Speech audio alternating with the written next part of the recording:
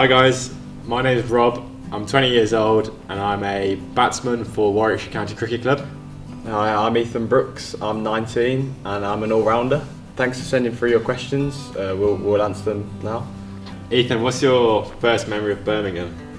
I think my first memory of Birmingham would probably have to be when I went to the ball ring with my granddad, and we always used to, after visiting the ball ring, we always used to go to the fishmongers. And I just remember as a little kid walking through there, the sights that you'd see and the smell of the place was off-putting, I'll put it that way. It's a bit like your changing spot, that, isn't it?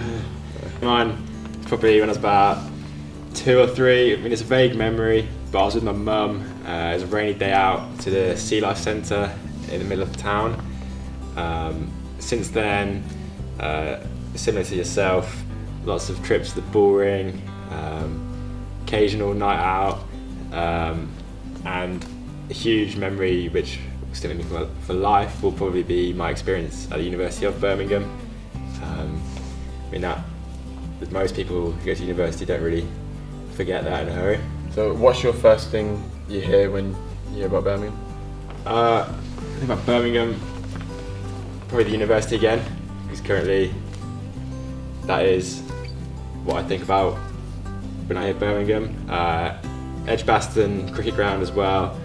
I spend a lot of time here. That's a huge part of Birmingham for myself. And also probably Aston Villa. I mean, biggest club in the city, so it kind of springs to mind straight away, really. It's your opinion, that, isn't it? Mine would have to be Peaky Blinders, just because obviously set in Digbeth and the famous pub, the Garrison, that's near one of the football grounds. What do you think you were doing if you weren't going to be a cricketer? I'd like to think I'd use my English language degree to some extent and potentially go down path in journalism. Who knows though? I mean, that would be my initial direction to go if I wasn't already playing cricket.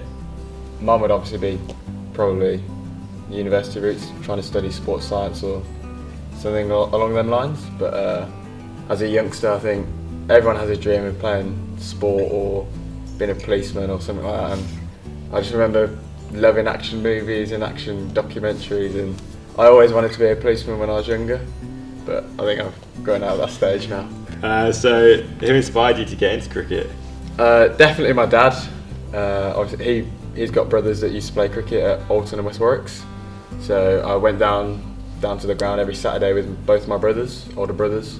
Just used to be in the nets all day, bowling, batting, footballs, rugby balls, everything was played there. And yeah, I've been doing that since I was about 6. So I've just over the years kept doing that, and obviously got here now where I am.